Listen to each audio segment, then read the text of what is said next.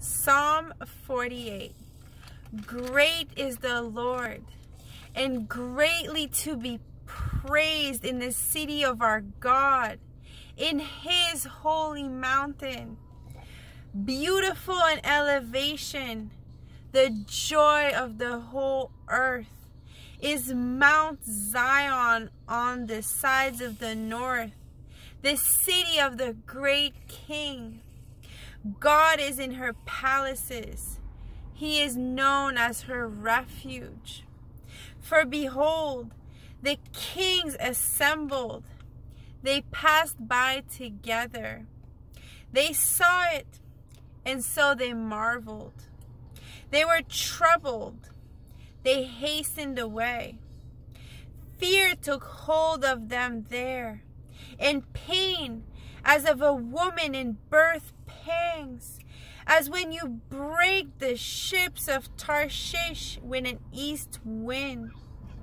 As we have heard, so we have seen in the city of the Lord of hosts, in the city of our God.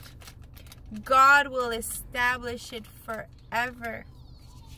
We have thought, O God, on your loving kindness in the midst of your temple, according to your name, O God.